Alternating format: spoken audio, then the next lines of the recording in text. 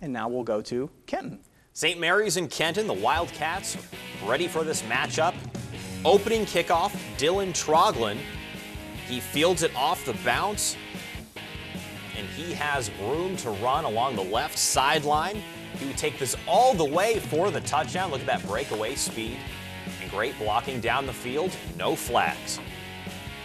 Kenton looking to answer right back as Blaine Hudson finds Landon Rush out of the gun, working the sideline, catch, feet down, and out of bounds. Now, screen play, but he is stuffed immediately in the backfield. What a play by that defense. Now, Jaded Cornell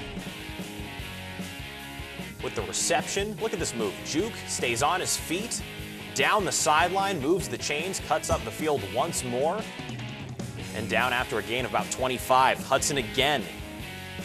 Hit as he throws, but accurate nonetheless. First down, and as he goes out of bounds. Hudson connects with Cornell again, this time slant, touchdown. St. Mary's would win 39-34 versus Kenton. Blaine Hudson, 56 of 87. He threw 87 passes in this game. That's insane. 650 yards, yes, you read that correctly, and 4 passing touchdowns.